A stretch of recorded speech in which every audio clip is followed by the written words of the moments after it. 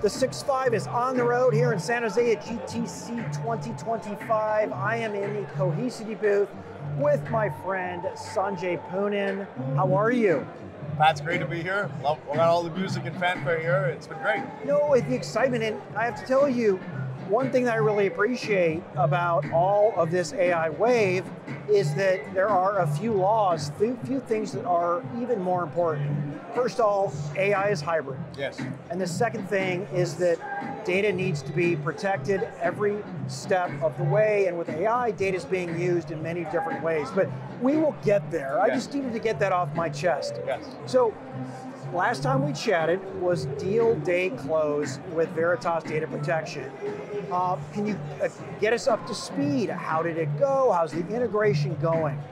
What are you hearing from customers? Yeah, no, I think, Pat, it's been about 3 months since we talked and since we closed the transaction. We've come together as one team to organize our go-to-market, our R&D. I've been talking to, I set myself the goal to talk to about 1,000 customers, mostly Veritas customers. I wanted to talk to them. Well down that path, I probably well over 500. Very good feedback from our innovation plans. The thing that I've emphasized to our teams and to customers is we're going to move fast. We're going to be a 2 billion revenue startup. Right. So we are very focused on innovation, and we're very focused on customer obsession. And they say never ask a question that you don't know the answer to. And quite frankly, you had a lot of conversations into the run-up as you were getting approval for this. And everybody, I'm sure you had those conversations, and then it does come to execution. So let's swivel to NVIDIA here. We're here at GTC. The activity is amazing here. Can you tell us a little bit about the relationship with NVIDIA? What have you done so far, and what are you announcing here at GTC? Yeah, it was January 24 last year that I briefed Jensen on what we were doing. He was very impressed. He put it pretty simply. Cohesity backs up the world's data. We want you to build your AI applications like Gaia on top of GPUs and the enterprise AI stack from NVIDIA, which we agreed to do. And we've had a great partnership. They put money into the company in our last funding round. They're on our board of observers, Jensen's team. So I have a regular, 3 or 4 times a year sync up with them. We're very excited about it. We launched Gaia. It works on unstructured data. We started off in the cloud. And the big news this year is we're bringing it on-prem. So it can now run on HPE or Cisco or Nutanix or Dell type servers. And then you can bring all of that stack so that you can take your resident data that you're not ready to take into the cloud. And then we're implementing even more capabilities inside that AI stack of NVIDIA. So the partnership with NVIDIA is going incredible. We're the only data protection company in our space that has both an investment from NVIDIA and is working so strategically with them. This is great. And listen, I have been espousing the benefits of the hybrid multi-cloud, and I believe that the winners in this next age, you have to operate in the public cloud and you have to operate on-prem. Yes. But I would like for you to explain to the audience who might not be familiar with Gaia, what does Gaia do? Yeah. How does it work? What are the benefits to your customers? Well, the way we named Gaia, we were building a generative AI app, a generative AI agent. And the code name was generative AI app, Gaia. And we just stuck the name because it also happens to be the Greek goddess of wisdom or something like that. Right. It's a very simple agent or app by which you can search and summarize anything in your backup data, primarily unstructured data. So let me give you an example. Imagine you have 200 million contracts that are in backup, and they represent all the contracts you've done over the history of your time. And you want to summarize all the economic terms you've given your vendors over the last 10 years. Please summarize in a table all the economic terms, discounts, your length of duration. Right. And it does, just like you would do a chat GPT, it goes, gets that data out, builds a vector database on the fly, and then summarizes it with some call to a LLM of your choice. That all happens in the cloud today. We've taken that capable on-prem. We think the use cases of that primarily in unstructured data, files, images maybe in the future. Structured data we'll get to later on, but legal e-discovery, a variety of places where you're looking contract document discovery. This is the first time you can use AI to get insights on your backup data. In the past, backup data was like this tape. In the past, it was literally a tape. We're making that tape now a lake. Let me ask you this, as a user, I'm curious, how enterprises, right, they have live data, or we'll call it fresh data, and you have backup data. How do they orchestrate? Does the user have to know, hey, this is in backup data? Or is there a way a system can just know? It does a search on all contracts. Some of it might be more recent data, some of it might be in backup. How does that work? Yeah, we don't expect to be the tool of choice for search. Yeah. It could be an Amazon Q, it could be a Copilot, it could be Google Gemini. In fact, we announced an integration with this small company called Glean. Yeah. We could feed the back. We are the repository of all backup data in the world, if we're successful. For customers who want to search that data, we will have a search capability inside Gaia. But we will also be an API mechanism to feed Amazon Bedrock, or Google, they're going to call it Agent Space, I think. We used to call it Google Spark, or Glean. So think of us as like a large Snowflake or Databricks unstructured data database in the hundreds of petabytes, exabytes, hundreds of exabytes. That data now is visible either through a tool we built called Gaia, or we will expose it through APIs to somebody else. We could feed into Databricks, we could feed into Glean, Gemini, Google, Amazon Q, Bedrock. There are a lot of possibilities. So we don't have an opinion that we have to be the search tool of the enterprise. Right. But we want could all, be part of it. We would through be APIs. We want to be the choice of all secondary. We want all of the world's secondary data, backup data to be in our platform. And this provides you now the ability to access that data. Okay.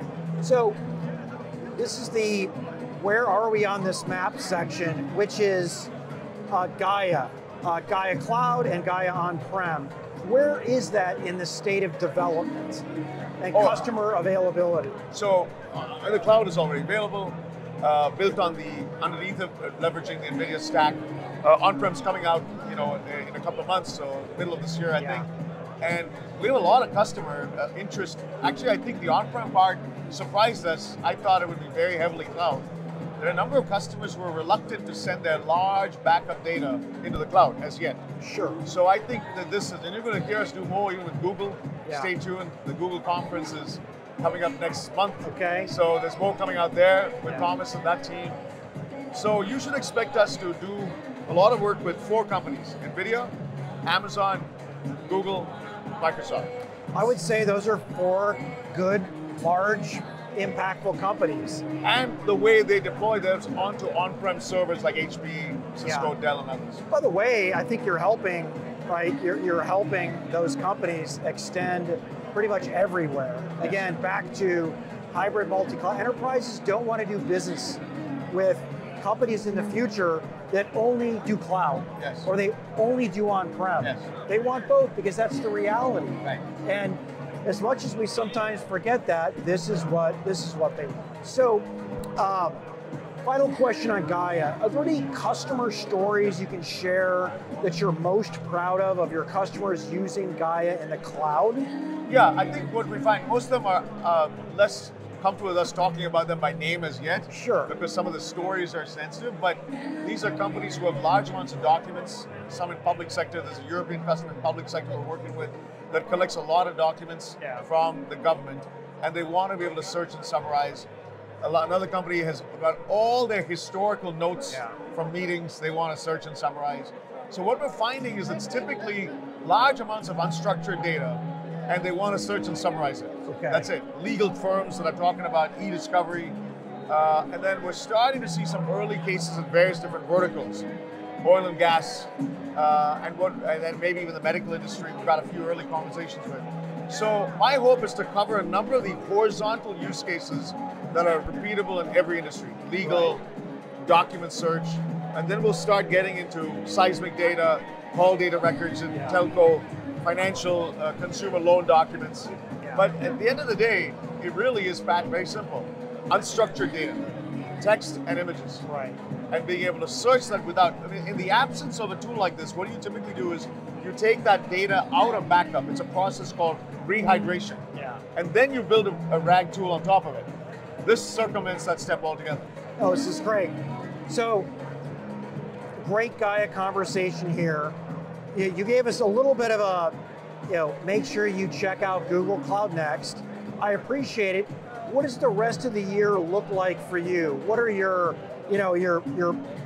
again, no inside baseball required, but you've committed to the board and investors. This is what I want to get done. What can you share with us for the rest of 25? Yeah, we want to create ultimately a $5 billion revenue company. Right now we've gone from number 7 in the space to number 1. Pretty large startup. We want to be a $2 billion startup, right? So we're on a run rate to get to $2 billion revenue, hopefully soon. As we do that, we want to then make our next milestone $5 billion. Somewhere along the way is a possible IPO. Yeah. We're going to think through when that time is. But to create a profitable growth, a rule of 40 company. Nobody in our space right now is that rule of 40 growth and free cash flow margin. So it's at our scale. There's some who are doing very well, but much smaller than us. And then we want to just take the customer base we have and nail industries. Like right now in financial services, almost every one of the largest banks are our customers. We're working very closely with them. Same with public sector, telco, manufacturing. And then with each of these important partners, I would say the ones that I'm most interested in are some of these cloud and hardware partners. Amazon, Google, Microsoft, NVIDIA, HP, IBM, Cisco, Dell, all the ones that are on the cloud and hardware side. And then we're working with the system integrators, the VARs, the SIs. And I think the evolution of this is some intersection of security and AI on data. So think of us as you would imagine a Palo Alto meets Snowflake, or a CrowdStrike meets Databricks for secondary data. That's us. And I think, if you look at those companies, they're all on their path to $5 or $10 billion companies. We should be able to do the same for secondary data. Primary data is like the top of the iceberg. Secondary data is like the bottom of the iceberg. That's where we live. No, this is great. Sanjay, I appreciate your time, and I appreciate us being able to connect the dots for the viewers who last saw us at Veritas Close Day. It sounds like you're making a lot of progress. I mean, listen, you're a guy who is happy but never satisfied in moving this forward, and it sounds like you're doing that today. It's funny, I look back at Gaia. It looks like, oh, well, of course we would do that, but what you're doing is literally lighting up data that gets forgotten about. That's right. That nobody used before, and be able to bring that in the age of generative AI. So you got it. Working so far, and I look forward to the future. And now, Pat, my job is to allow you to explain Gaia without me in the room. No, and we've done this. That's awesome. And you've made it so simple that I hope most people, I know there's a lot of details below that, but you don't need to. I don't need to. I'm the value prop guy. Totally. For enterprises. Thank you very much. Appreciate it. This is Pat Moorhead and Sanjay Poonen here at GTC 2025. We are talking on-prem Gaia in the hybrid cloud. Of course you have to be on-prem and cloud. That's the wave of the future, and if you're not there, people aren't going to want to buy your stuff. So check out all of our Cohesity content out there, and also everything we're going to be talking about here at NVIDIA GTC 2025. Take care, hit that subscribe button.